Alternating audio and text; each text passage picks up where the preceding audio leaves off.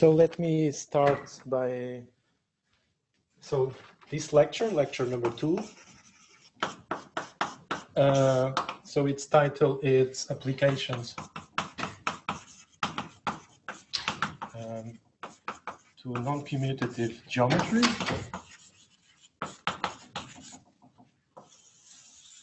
Okay, and let me just recall you the theorem from last time. So last time, so little k was a perfect base field of characteristic p greater or equal than 0. And the theorem, the very last theorem, was that if we start with a smooth, proper scheme, then we can consider conjectures over X, or there are non-commutative counterparts over the perfect complexes on X.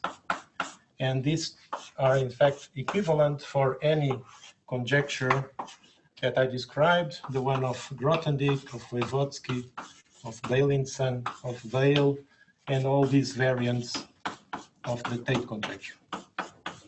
And the goal of today's lecture will be to explore this equivalence towards non-commutative geometry, and next time, tomorrow, we'll explore this equivalence towards classical geometry.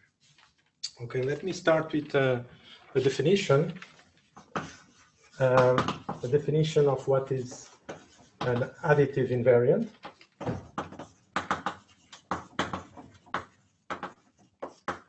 So this is simply a functor on DG categories towards an additive category. So D, it's additive, and satisfies two properties. So first of all, it sends Morita equivalences. So if you have F a Morita equivalent, then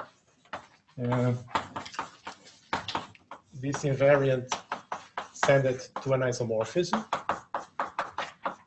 Okay, so it's defined on all DG categories, but in fact it only depends on the underlying Morita class.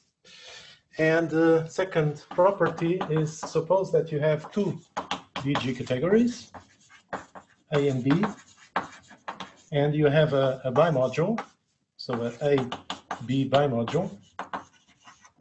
Then out of this data, you can construct a new DG category, which I denote by T, A, B, and then B, the bimodule, which is simply you put your original category A and B, you do this disjoint union, and then on this direction, Holmes in this direction, you use the AB bimodule, and you don't have Holmes in this direction.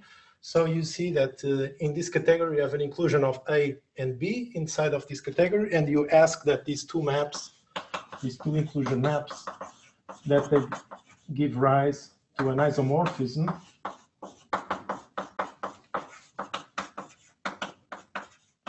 on your additive category D. So this makes sense. You are going towards an additive category.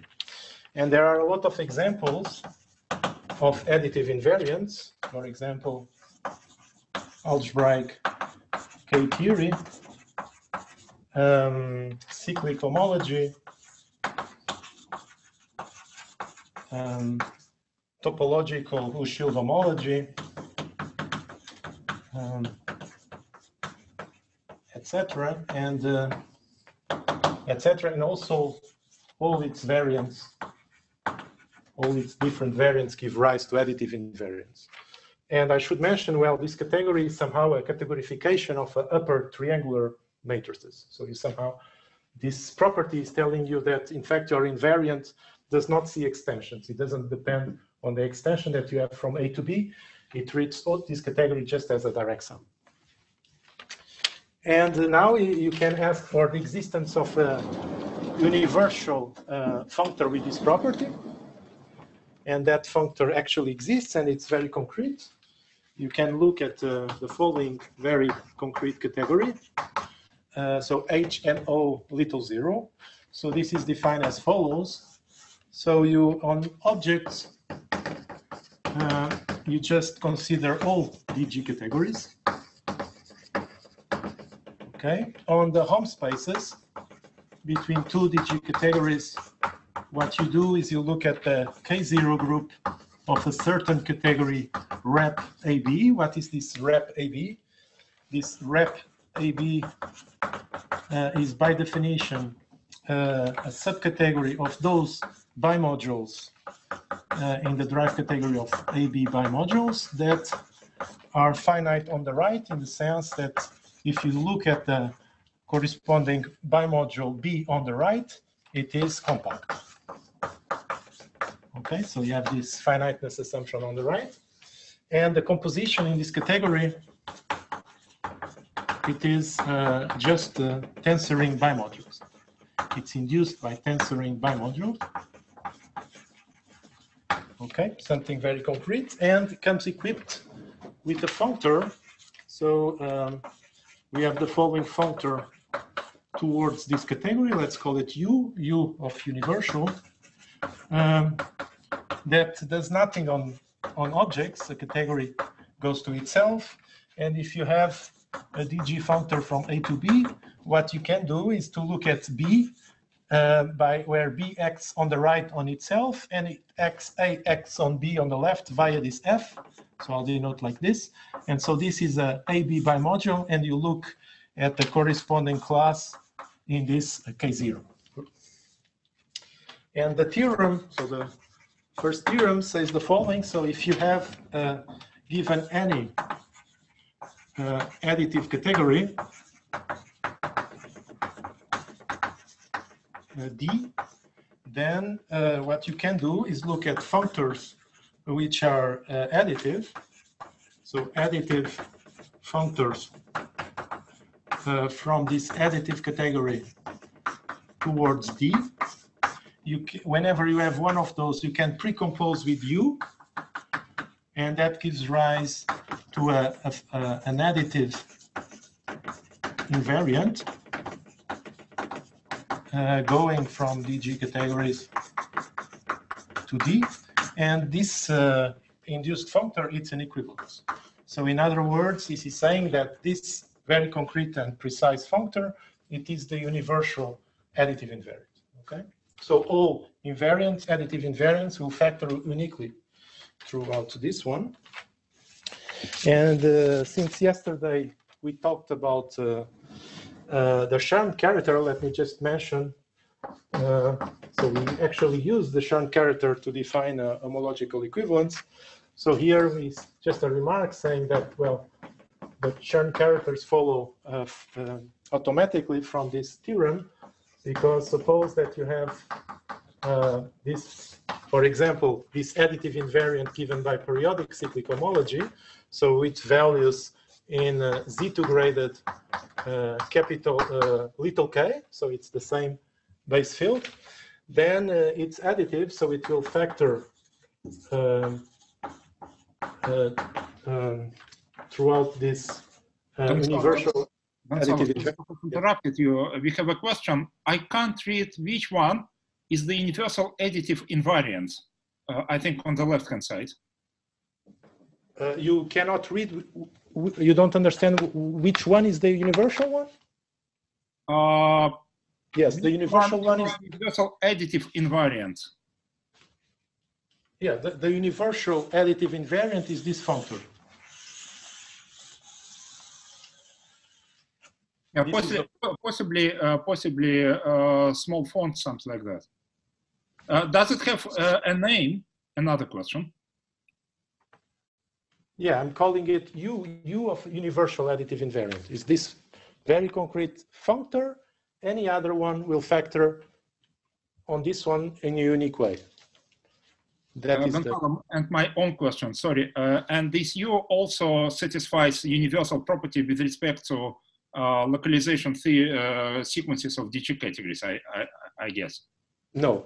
I'm just, no, this talk is entirely in the pure setting. I'm not considering this kind of phenomenon. Okay. So what it satisfies is this property here, 2, and this property here, it's another way to phrase it, is that you have a split short exact sequences become split short exact sequences. We are in the pure setting, okay? So there's, I'm not talking about everything splits here. Thank you. And so here you see it's additive, so it actually will factor. So the only remark is that then you can look at the induced morphism between the most simplest object that you have, which is the object, the base field, toward your favorite DG category. And this functor gives you a morphism in this direction towards HP of the base field and HP of your A. But then you just observe that, well, this left-hand side is the K0 of A, and this right-hand side is the periodic cyclic homology, the positive part. And this induced map, it is the Chern character. So you get for free the Chern characters out of this universal property. Just a remark, because I've used these Chern characters in the previous lecture. Can I interrupt with a quick question? Yes, of course. So this universal gadget is on all DG categories. All of them now, yes. So it includes things like the DG category of coherent sheaves on some scheme. Yes. For example. So in that case, the K0 would just be the K0 of coherent sheaves. Yes, would be the G theory, the G0 theory. Oh, okay. Great. Thank you. And in the next Blackboard, I'm going to make a restriction to smooth proper things. Yes. Oh, great. Thank you.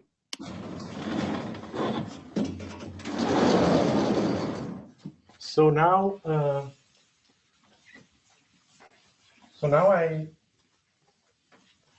I'm going to restrict myself to the smooth proper DG categories that I defined yesterday in the sense of Maxim Kontsevich.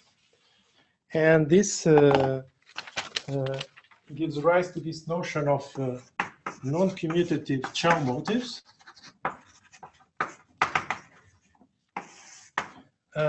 So they are defined as follows. So I write n Chow over my base field. By definition, they are the idempotent completion of what? And so I go inside this category here, inside this category, and I just look at those objects in here that are smooth and proper.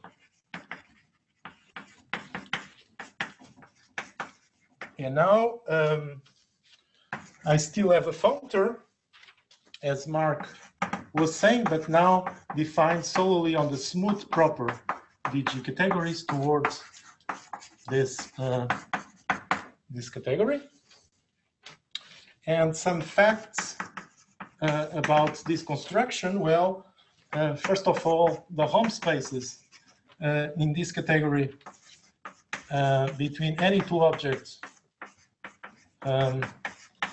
So in that category was given by this K0 of rep, but if this is smooth and proper, this becomes just the K0 of bimodules. Second observation is that this category, it's in fact rigid tensor category.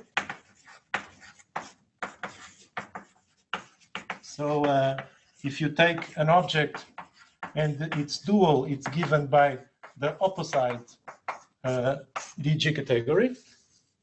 And moreover, if you have any ring of coefficients, any commutative ring of coefficients, you can look at non-commutative Chow motives with coefficients in that ring R.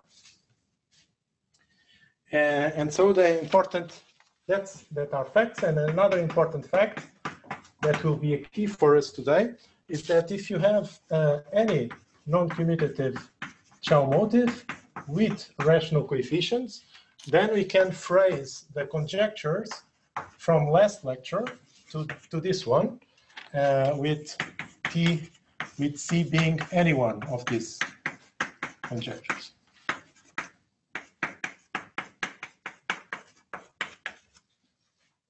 So in particular, in such a way that when you do the conjecture for U of A, then you get the conjecture that we defined last time for A. Okay? So in what regards the Tate conjecture here, we actually need to work in the with the integral non-commutative Chow motive. But this is a bit technical and will not play a role in this lecture, so you can skip. So what does this tell us is that, in fact, now what is the idea coming out of this fact is that now if we would be able to understand the non-commutative motive with rational coefficients of something, then we maybe could say something about the corresponding conjecture. And this is what I'm trying to explore today. So let's see some computations.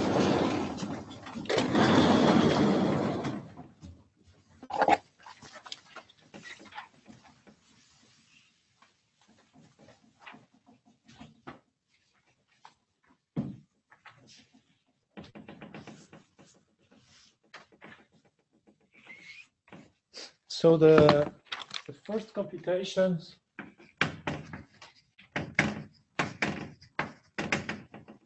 so let's talk first about twisted sheaves. Sorry, twisted schemes.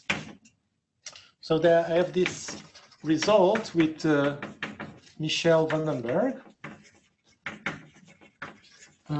saying the following. So suppose that you have a smooth proper scheme, and you have a sheaf of Azumai algebras.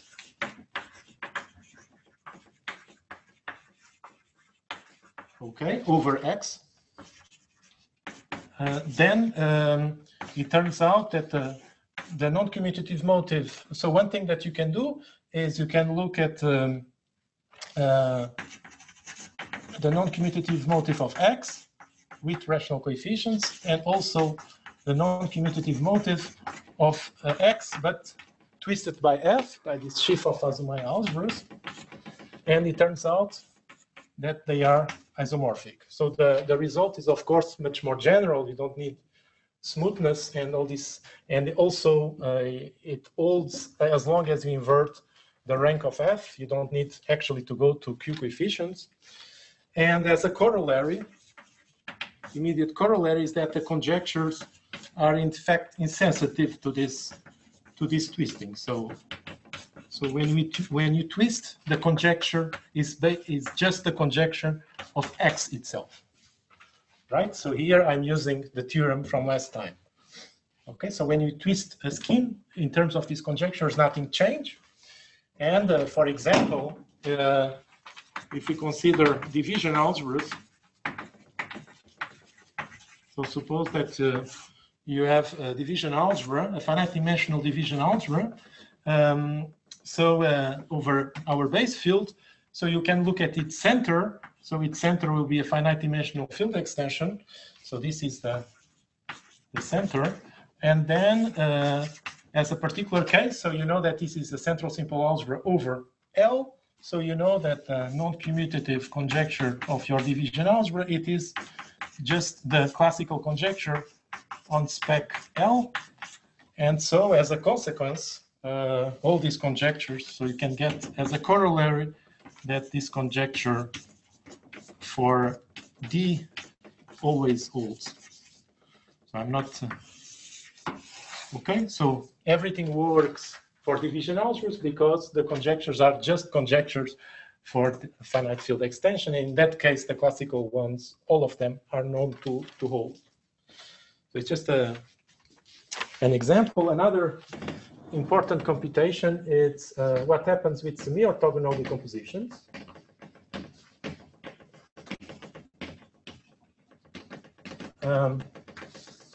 So suppose it's a fact, so it's somehow more or less a reformulation of additivity that I defined 5 minutes ago. So suppose that you have two DG categories inside another one, and in such a way that when you take the H0, when you pass to the H0, you get a semi-orthogonal decomposition in the sense of Bondal-Orlov. So these categories generate the entire category, and there are no homes in the graded sense one of the directions. So there are no holes in one of the directions. Question. Yes. Can I think about these categories of non-commutative motives as the exact same things as in the paper of Bloomberg, Gepner, Tabuada? Yes, I mean, we phrase everything in the language of infinity categories, and we were using slightly different properties. We were using, as you mentioned, localization and imposing a category that in that case would be triangulated, saying that these shortest X sequences of Drinfeld become triangles in this triangulated category, etc. But here I'm just in the pure setting. Okay, because I want to work with smooth proper things. Why? Because these conjectures were formulated for smooth proper things. I don't need to go any further. So if you want this thing, embeds in what you are saying. Okay, but so a reformulation of additivity is just saying that when you have a semi-orthogonal decomposition, the motive is even integral. The motive of A is the motive of B, direct sum with the motive of C, and so it's also true with rational coefficients. And as a corollary, we get as a corollary that the conjectures for A, it's equivalent to the conjecture for B plus the conjecture for C. Whenever we have this situation, this is what happens with the conjectures. So let me give an example, for example, of Calabi-Yau DG categories. So suppose that you have an hypersurface in Pn. Gonçalo, we have a question from Mark. Is Yes. draw the full subcategory of dualizable objects in the larger category home star because it's difficult to read the boards.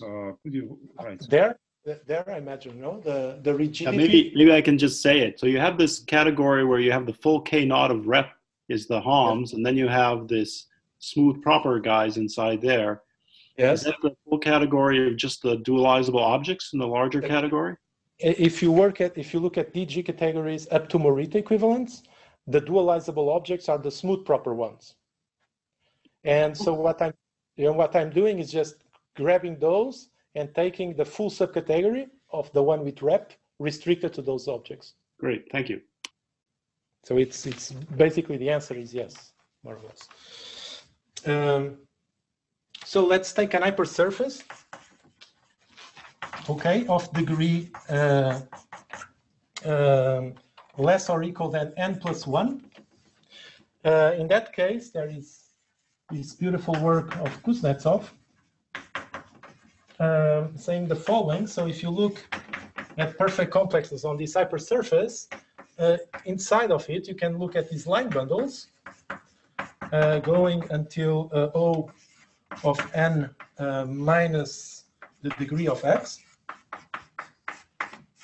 And then you can look at the orthogonal complement that appears here. So what is missing, something pretty abstract, but it turns out that this category, it's in fact a Calabi-Yau of dimension of fractional dimension. So it's Calabi-Yau of dimension n plus 1 degree of x minus 2 and then over degree of x. So another way to explain what I'm saying here is just what I'm saying is that if you look at the Serre functor, so any smooth proper DG category comes equipped with the Serre functor. So if you look at the Serre functor and you compose it this number of times, what you get is the suspension functor composed this number of times, degree of x minus 2. So as a consequence of this semi-orthogonal decomposition, you get as a corollary that the non-commutative conjecture for this piece here, it's in fact equivalent to the classical conjecture for your hypersurface. You see, this category and perfect complexes of X are very different. This is even fractional Calabi-Yau. It is not equivalent to any category of a scheme. Its motives, you see, are even different.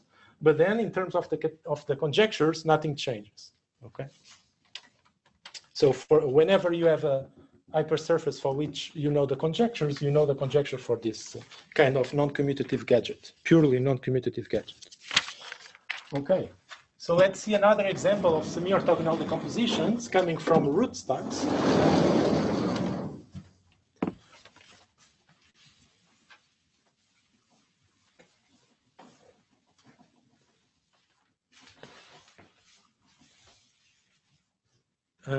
So root stack.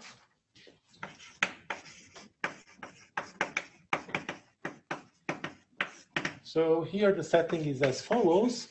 I'm looking at a smooth proper, as usual, K-scheme. So this can be relaxed, but I want to work with smooth proper things, okay, of dimension D. And I have, inside of it, I have a smooth effective Cartier divisor.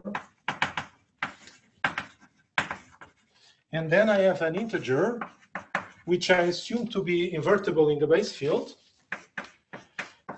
And then out of this data, I can build a root stack. So I can write a stack like this, which comes equipped with a map towards X.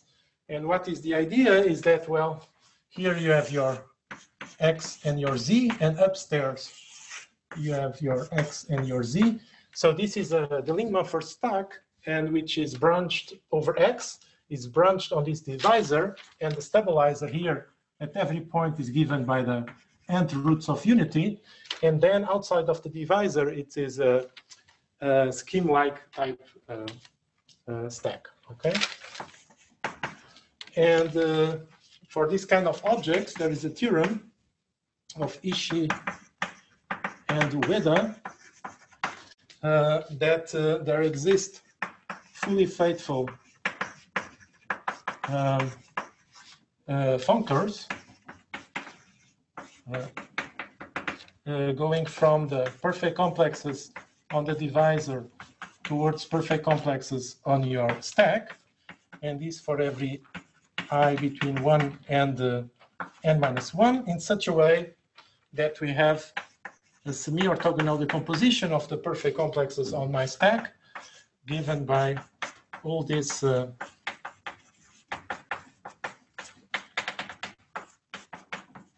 pieces, and then one extra piece coming from the perfect complexes on X, and this functor is also fully faithful. So as a corollary, we get that in fact the conjecture, the non-commutative conjecture for the root stack, it's equivalent just to the ordinary conjecture for our underlying scheme plus the conjecture for the divisor. Okay, so for example, just a low-dimensional example. So this conjecture actually holds. So it holds when, for example, when the dimension is less or equal than 2. This for the Grothendieck and Voevodsky conjecture, for dimension less or equal to 1, for the Beilinson and the Tate conjectures. And of course, it holds for any dimension for the Weil conjecture. So for the non-commutative Weil conjecture holds for root stacks. Okay. This is telling you that, in fact, the nth roots, the n, is not playing a role in the conjectures. Okay, it's playing a role in the dimension of the semi-orthogonal decomposition, but not in the conjectures. Yes? So this is the previous example in Calabi or DG algebras. You took a hypersurface, and here you took a Cartier divisor. So it seems kind of both of our kind of hypersurfaces. So is it related? It's just a guess. Because this is Cartier divisor is in effectively some hyper I mean, not really. Not really.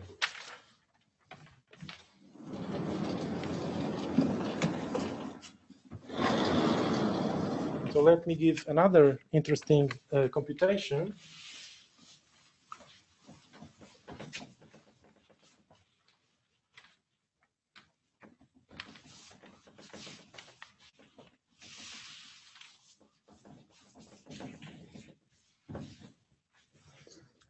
Coming from global orbifolds.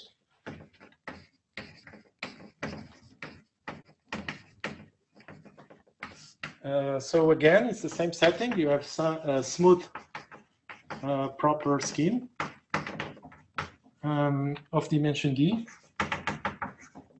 And now you have a finite group of order n. And I'm assuming that n is invertible on the base field. And this group is acting on x. So I can, this data gives rise to this global orbifold. And then it turns out that for this kind of stacks, the theorem, again with Michel, is that in fact the non-commutative motive of this stack, it's in fact a direct summand of here you can look something that is purely commutative. You just look at the subgroups contained in G, which are cyclic subgroup. So the sum over all cyclic subgroups of the motive of the part that is fixed under this action. So as a corollary, so you see that here is just a scheme. So as a corollary, you get that, well, if you know these conjectures for these cyclic groups, these classical conjectures for these cyclic groups, then they will imply this non-commutative version for this stack. And again, it turns out that, well, as a low-dimensional example, this will work exactly the same way. So this corollary will have exactly the same corollary for now the global orbifold stack. Okay, and moreover, we have other, for example, another possible cases where the conjecture holds is when you are in characteristic 0 and you have an abelian variety and the group that is acting on X, it's acting by group homomorphisms, then in that case you get that this conjecture of Grothendieck, the non-commutative version, holds. Okay, because you don't leave the world of abelian varieties, and for those, you know that the classical conjecture of Grothendieck for abelian varieties is true.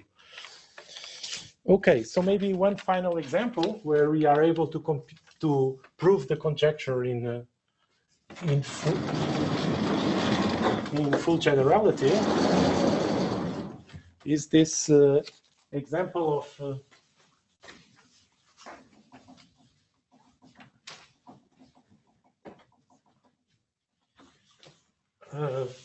finite dimensional algebras or DG algebras. So we can look at finite dimensional even DG K algebras. So we fix a finite dimensional K algebra of finite global dimension. So little k is a perfect field, so finite dimensional gives me the properness, finite global dimension is exactly the smoothness. And for example, suppose that the algebra can be given by a quiver algebra of a certain quiver modulo an admissible idea. So if this is a a finite quiver without oriented cycles, then this quiver algebra is finite dimensional. And if this is an admissible ideal, then you have a finite global dimension. Okay, and these are examples, but an interesting remark of Pierre Gabriel, is that when the field is algebraically closed, in fact, all algebras are of this form up to Morita equivalence. So up to Morita equivalence is always given by a quiver with relations. Okay. But now what can you do is, okay, suppose that we have one of those. We can look at its quotient by the Jacobson radical of A. Let's call it B. So this is the largest semi-simple quotient of A. So I can look at the corresponding simple modules, simple B modules. And I can look at the corresponding endomorphisms over B of these simple modules. And of course, since they are simple modules, they are division algebras, which I call D1 until Dn. Okay, so they are division algebras over my base field K. And for those kind of algebras, we can actually compute their non-commutative motive. So again, it's a computation with Michel. So it says the following, that if you take the motive of A or the motive of its largest semi-simple quotient, the non-commutative motive does not change. It is even an integral statement. So in particular, it does not change with rational coefficients. And then if you just use Artin Wedderburn theorem, you know that this is Morita equivalent is giving you by just these division algebras here, by these division algebras. So you get a direct sum of motives like this. And now you just need to look at the center. So if you look at the center, let's call it L1 until Ln. So they become central simple algebras over their center. And then we know that for twisted schemes, that there is no difference between these two non-commutative motives. So this is actually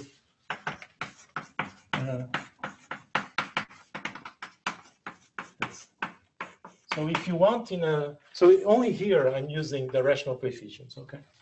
So if you want... sorry, I have a question. For example, by Beilinson theorem, let's take, for simplicity, the projective line. Yes. And it corresponds uniquely to a quiver. Yes. Yeah, the motive in your sense then, how does it look like? Yeah, the P1, it's even like as previously. So this admits a semi-orthogonal decomposition or even a full exceptional collection where you have this. So whenever you have a semi-orthogonal decomposition, this is a very particular one, you know that the non-commutative motive of P1, it's actually the non-commutative motives or the non-commutative motive of the base field plus of the base field. So if you want... the latter theorem, for example, recovers this computation for particular quivers, for example, corresponding to projective line. Yes, yes, and more generally with relations, which you don't have here, yes. Okay, thank you. As I said in my first lecture, this is actually Morita equivalent to this algebra of matrices.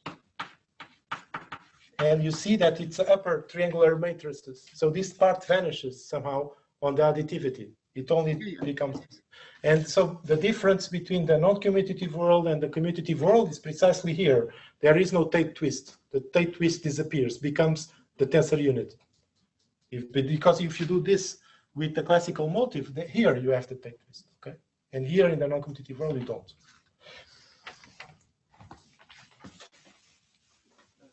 Can you slide down? this theorem, this archive site. This one? For this theorem is with Vandenberg. Yes. What is the archive number? The number I don't know out of the top of my head, but I can give you later. So as a corollary,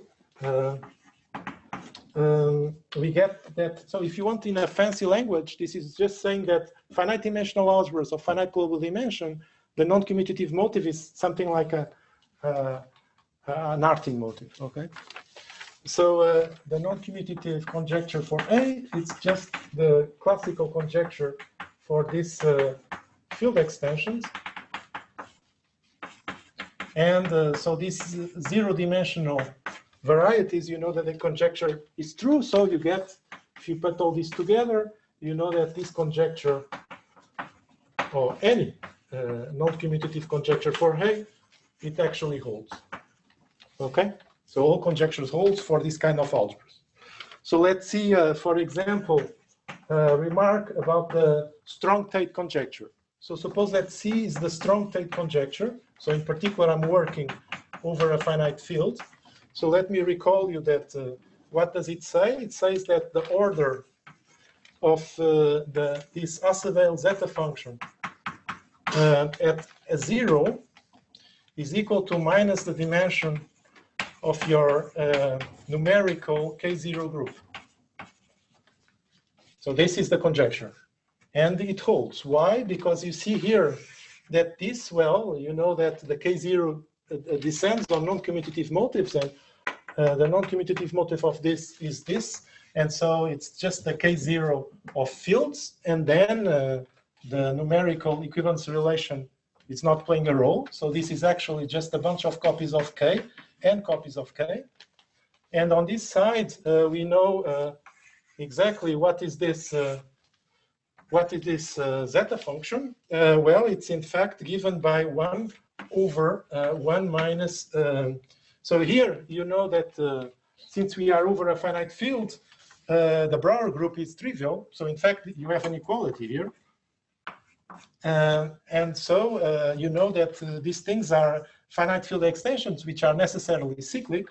So this thing is just 1 minus, if we call this the degree of the extension, if we call the degree d1 until degree dn, then what you have is 1 minus t d1 times 1 minus t dn. And then what you need to do is to replace t by q minus s.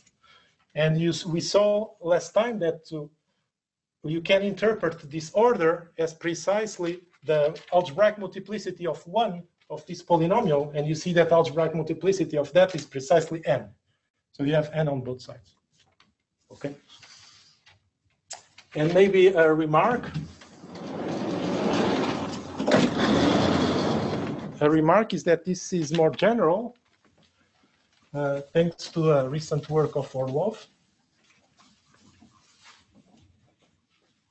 You can go slightly to the DG setting, so you can look at DG algebras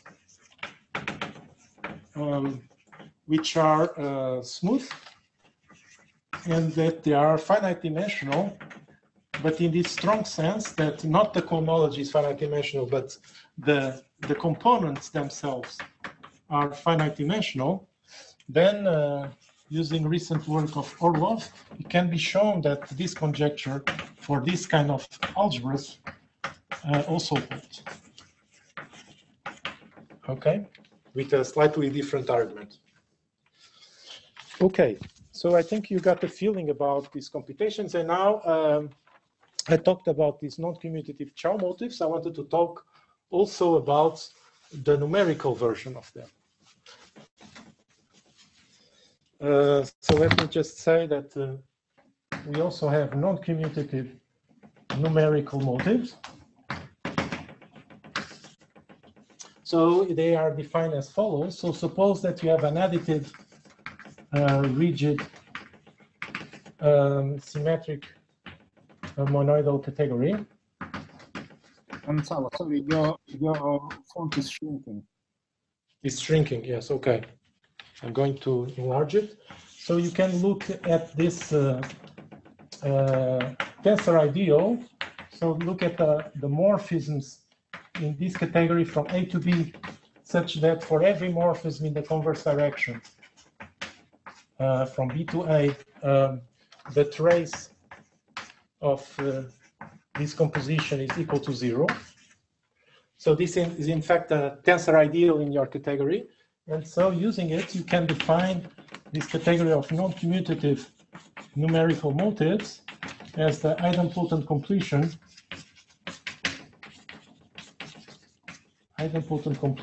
of the category of non-commutative Chow motives by this tensor ideal.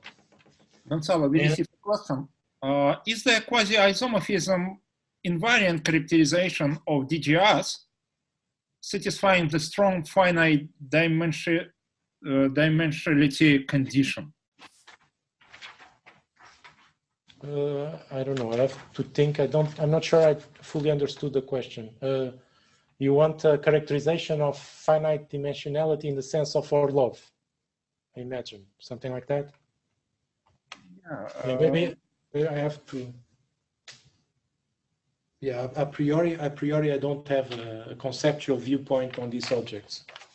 Yes, if you want to phrase it like that, if you put them all together among all smooth proper DG categories, if I want to characterize them, I'm not sure. Yeah.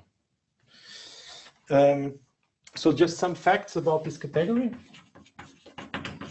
So first is that when you compute the Holmes here between two objects, is given by the numerical Grothendieck group that we saw in the last lecture. In fact, although the definition is different, it's again a rigid monoidal category.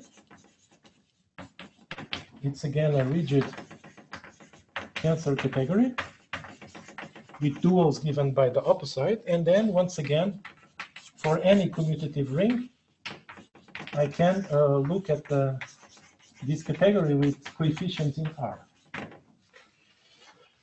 Okay, so what do we know about this category? So, which is a quotient of the previous one. So we know that it is much simpler.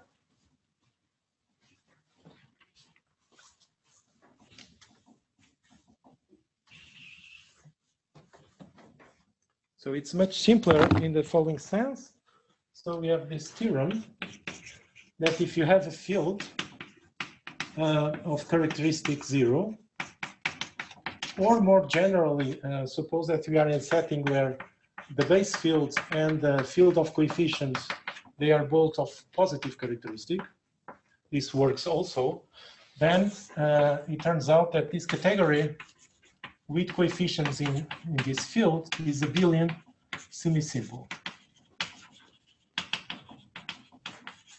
Okay, so this naturally motivates the following question. Since it's abelian semi-simple, then to understand this category, it's the same question as understanding what are the simple objects of this category.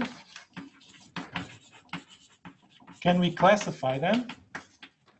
And secondly, I need to understand the endomorphisms of these simple objects. So if I know how to answer 1 and 2, then I know completely the category. And now what I would like to explain is a conditional answer to this question. When the base field is actually a finite field. So a finite field, and let me just recall that we denote by WK the ring of p-typical Witt vectors, capital K, its fraction field, and by sigma the isomorphism on capital K induced by the Frobenius on little k. And in order to explain this conditional answer, I need to talk a bit about isocrystals.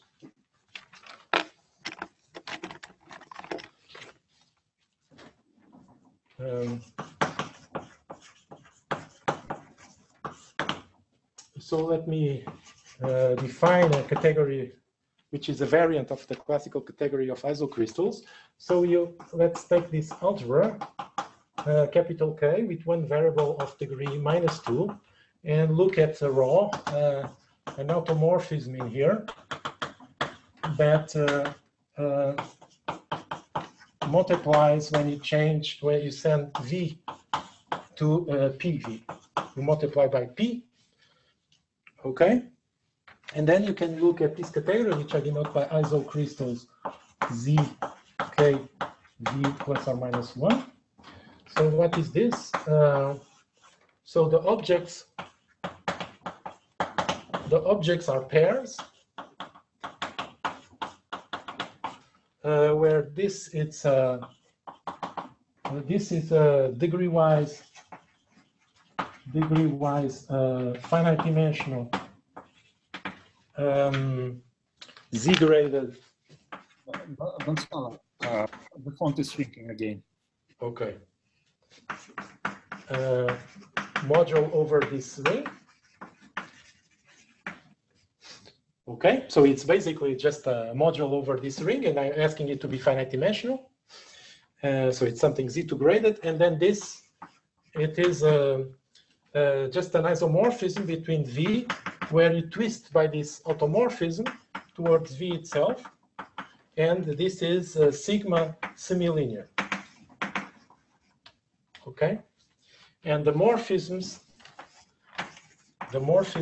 are what you expect. So between two gadgets like this,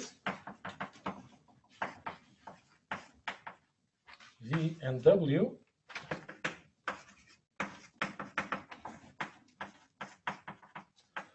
it's just a morphism downstairs, which makes this square commutes when you put here the twist by the row. So what can we say about this kind of, so this category is, morally speaking, some kind of Z2 graded isocrystals, but then it's not actually Z2 graded isocrystals because there is this P, this multiplication by P. It's almost that.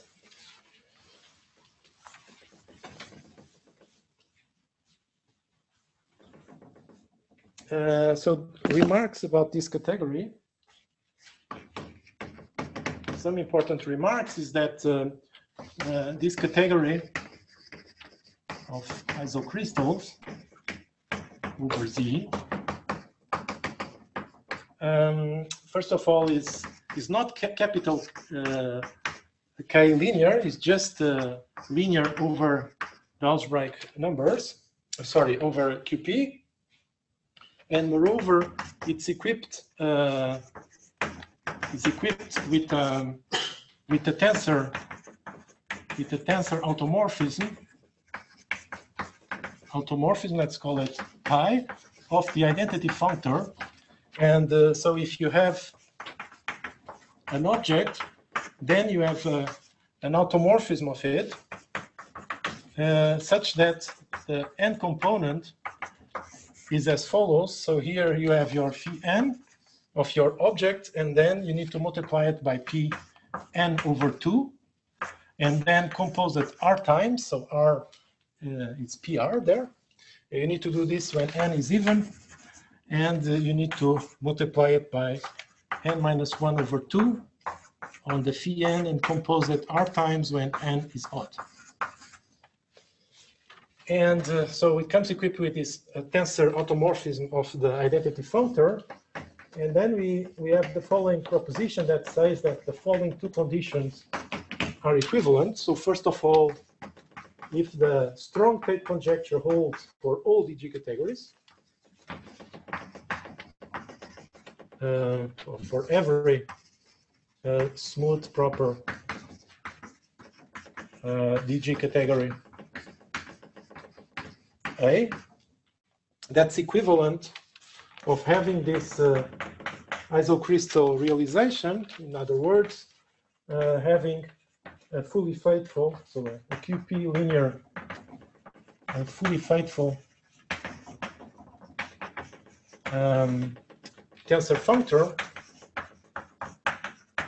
going from the numerical motives with QP coefficients towards this category of isocrystals.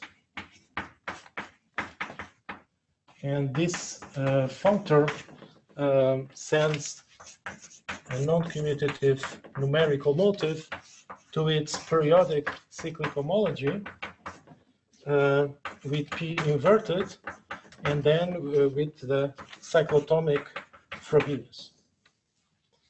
So one way to phrase the strong Tate conjecture, if you put all DG categories simultaneously, is saying that you actually have a realization functor towards isocrystals like this. And so this immediately tells you, well, as a corollary, of course, of this, you get that then your original category, the numerical motives, now with QP coefficients, also comes equipped under this assumption with a tensor automorphism, which I still denote by pi of the identity factor. And now we can explore this tensor automorphism to try to describe this category of non-commutative numerical motives, similarly to in the spirit that what Milne did in the commutative world.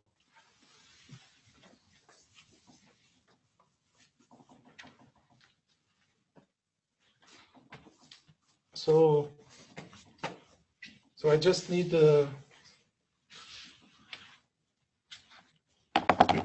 so let me just recall you the following. So if you have a smooth proper DG category, we look at these finite dimensional capital K vector spaces. They come equipped with these automorphisms. So the Frobenius zero, which is the cyclotomic Frobenius composed air times, and similarly this one. So this Frobenius, which is this one composed air times. And I recall you that the Weil conjecture that we formulated last time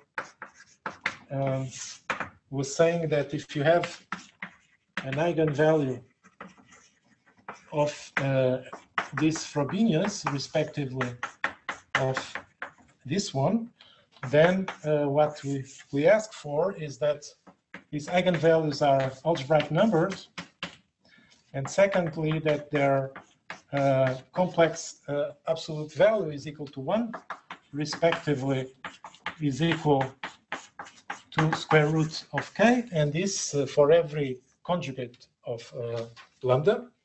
And now we can look at a strong version of this, where you also impose a further property, which is that there exists an n such that when you multiply by qn your eigenvalue, you get this becomes an algebraic integer.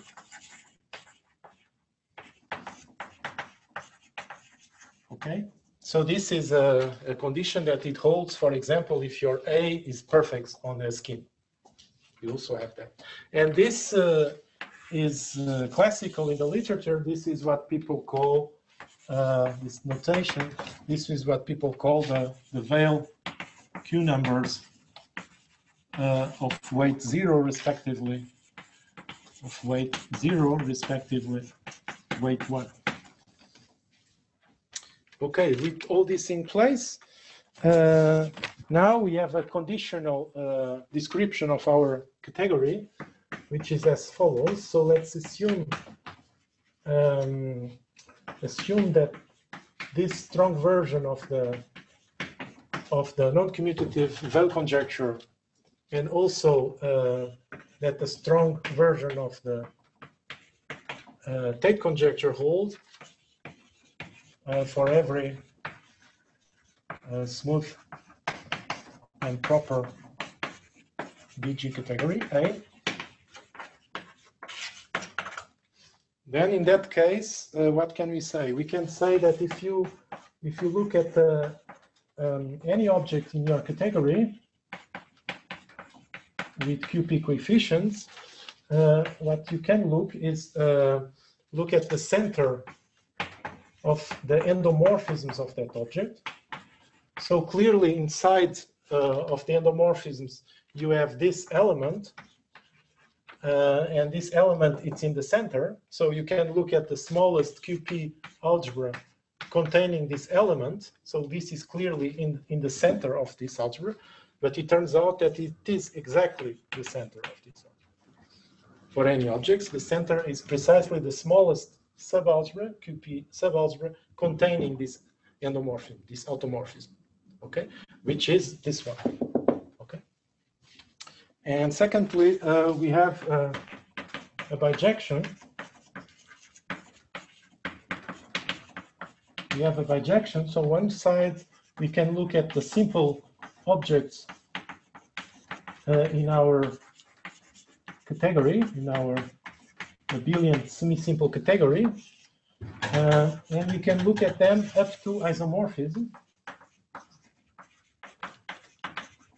And if I have one of those, when n, which is simple, so let me just say that, of course, it follows from one that if this is simple, then this is a field extension. Okay, so this will be algebraic over QP. So from n, you can look at this pi n, this object. This from if you have a simple object, you can look at pi n.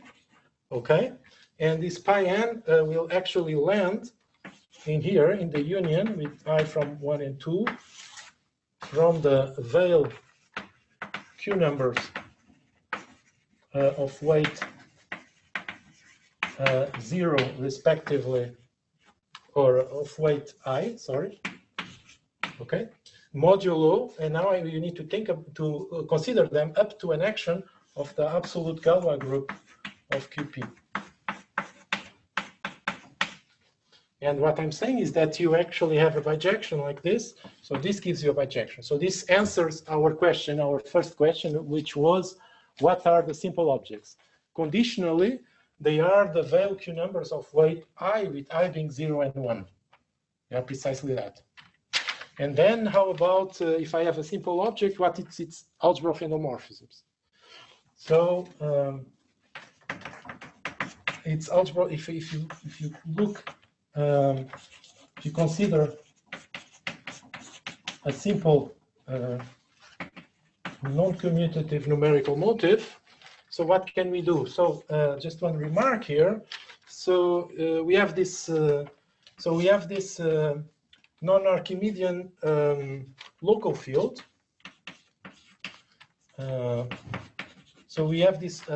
Since it's simple, I have this non-Archimedean local fields. So I can look at this Brouwer group, and I can consider the invariant of it, and this gives you an isomorphism with Q mod Z. So we can evaluate this, look at the invariant on the endomorphisms of M. So endomorphisms of M, it's actually a division algebra over a QP of this. So, and you know that the Brouwer group classifies division algebras. So if you knew this invariant, you immediately know what is this, completely classifies it. And this is given by minus, so here you have the periodic valuation of Pn. Here you have the periodic valuation of Q, multiplication by the degree of this field extension, QP, and you have to consider this in Q mod Z. So, so that gives you a complete description of your category of non-commutative numerical motives, but the conditional one, where you are assuming these two things. In fact, yes. Okay. Maybe I just would like to say that the talk tomorrow will be in the same spirit. So I will use that non-commutative viewpoint to attack commutative examples and to prove the conjecture in new cases. And then at the very end, I will talk about the Riemann hypothesis and the non-commutative version of the Riemann hypothesis. Okay, thank you for your time. Okay, many thanks. Let's thank Gonçalo. Any questions? Yeah, so I have a question. So it seems that Chow-Kunet decomposition, for example, of classical Chow motives are sent to over decompositions, but you lose weights, aren't you? Yeah. Yes. For example, decomposition of Pn will be just a sum of a unit object. So do you really completely lose weights in the non-commutative motifs, or is there a way to recover the weight filtration, things like that? I mean, on the category level, of course, on the category level, you still see something there. For example, if you just take P1 and you take the two line bundles, O and O1, so you have one X in one direction, which is dimension 2, for example. So you still have information, and but as soon as you go to any invariant which is additive, you lose the extension because it's like K0. K0 is the machine that doesn't see extensions, treats all extensions as the trivial one. So as soon as you do any kind of additive procedure, the Tate disappear. Okay. And somehow the non-commutative motifs is the universal way to make this additivity. It's the initial way to do it. Like any other way will factor uniquely. Okay. Yes. Gonçalo, another question to you. Yes. Could you say a word on how the description differs from the classical draw motif version? You mean this theorem? Possibly. You mean the comparison with the commutative world? That's what you are asking? Remy, could you please write something on that? So yes, I can absolutely say something there. So Gonçalo, the explicit description of the last theorem. Yes. So let me, I was about to say something about the comparison between what I did and what happens in the commutative world. Is this of interest to you?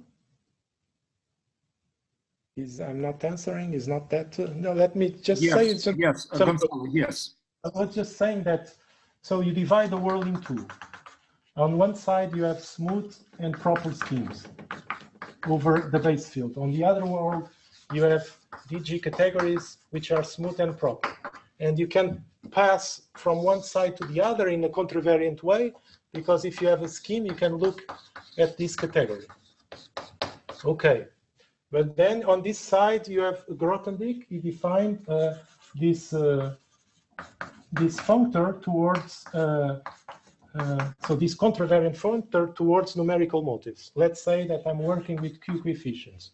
So inside here I have, and then on this side, I can have this non-commutative version of that, where I go towards non-commutative numerical motifs with Q coefficients. And so the comparison between the two is as follows. In here, you have a tensor invertible object, which is the Tate motif. So tensoring with this object, it's an automorphism of this category. So one thing that you can do is that you can trivialize that action in the sense that you can do an orbit category. So you can do this. So in this category, the Tate twist becomes the tensor unit. So another concrete description of this category, if you want, is that here the Hom spaces are given by correspondence of a precise codimension, and here you are putting all the codimensions together on the Hom spaces. But since you are working with Q coefficients, this is just a category where the Hom spaces are just the K0 Homs, if you want, as defined, for example, in Manin's paper. And then it turns out that this embeds here by a functor which is fully faithful. And this embedding is nothing but the Grothendieck-Riemann-Roch theorem to guarantee that you actually have functoriality, etc. So this is the comparison. He's saying, well, if you trivialize the Tate motif, it becomes the tensor unit. Then, after making this trivialization, it embeds fully faithfully in here. Okay. Now, under these assumptions, if you assume these conjectures, these very strong conjectures, they are going to tell you, well, you also know that this is abelian semisimple, this is abelian semisimple, And here I'm saying that these are, the simple objects are the Weil Q numbers of weight 0 and 1. And Milne proved that these are the Weil Q numbers of arbitrary weight. So in fact, under those conjectures, which are pretty strong, they would imply that this functor is not only fully faithful, but moreover essentially surjective, that it's an equivalence. Then the non-commutative world, it's in fact just a trivialization of the Tate motive of the commutative world. But this is conditional under those assumptions. So morally speaking, this is saying that if you assume the strong Tate conjecture, everything is controlled by the Frobenius, and then if you force the eigenvalues of the Frobenius to be very close to what happens with the commutative world, well, then actually everything comes from the commutative world. That's the idea behind of it. And then you have a similar picture for Chow motives, etc. And then you have a similar picture, as I mentioned yesterday, for the mixed case, where here you have Voevodsky DM. Maybe that's more interesting to you. Let me just say, you can take smooth schemes, and you go to DM, and you do exactly the same thing. Here you have the Tate motive, and you can do the orbit category of this. So you can trivialize this action of tensoring with this Tate motive, and that's fully faithful in this non-commutative mixed motives.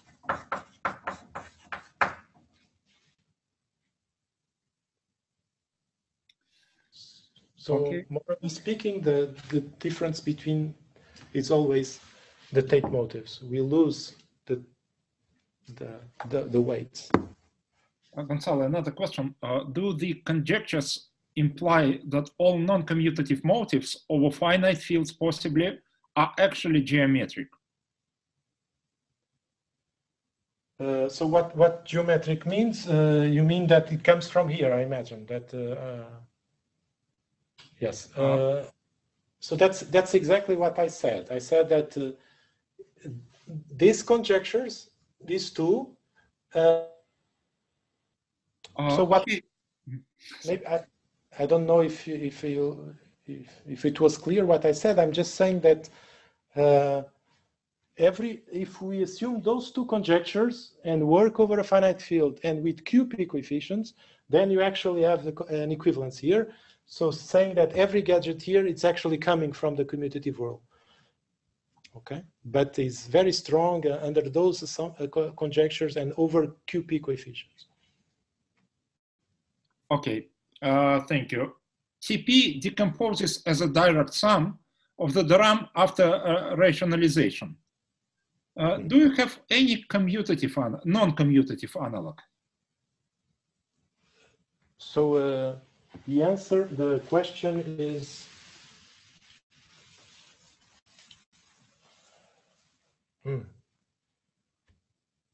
so what your colleague is saying is that TP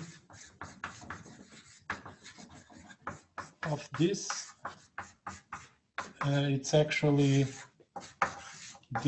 this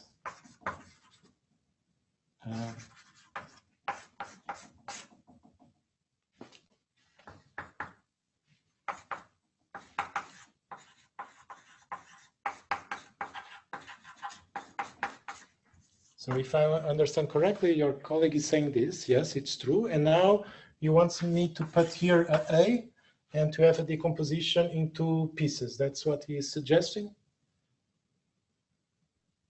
It's a question from an anonymous attendee. So I think, morally speaking, I think you can try to do something like that if you have extra structure, for example, some kind of tensor.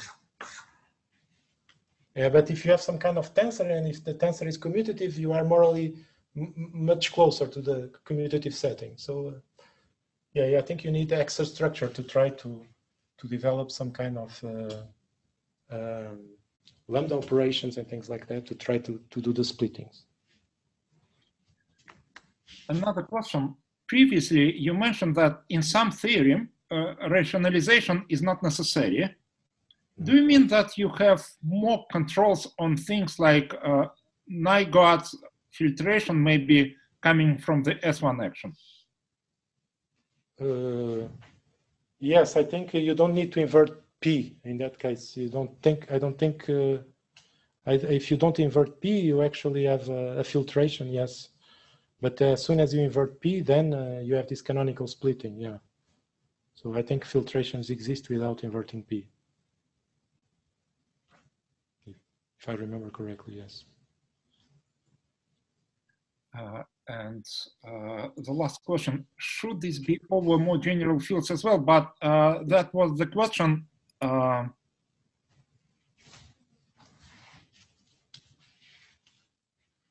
What is the question? Mikhail, can you formulate your question, please? So what fields do you suspect that all non-commutative motifs come from smooth projective varieties? I mean, I don't know. These conjectures that I'm assuming are pretty strong. I don't know. I mean, I definitely, as soon as you are outside a finite field, I don't know even how to start. If you are over a finite field, you have this Frobenius, and using this Frobenius, you have some kind of classification. So you can, and using that classification, you can try to compare it with the commutative world. But besides that, I don't know.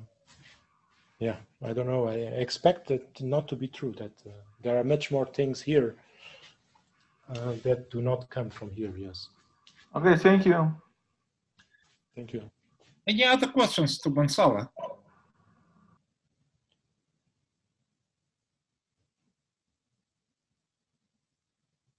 If not, let's thank Gonçalo again.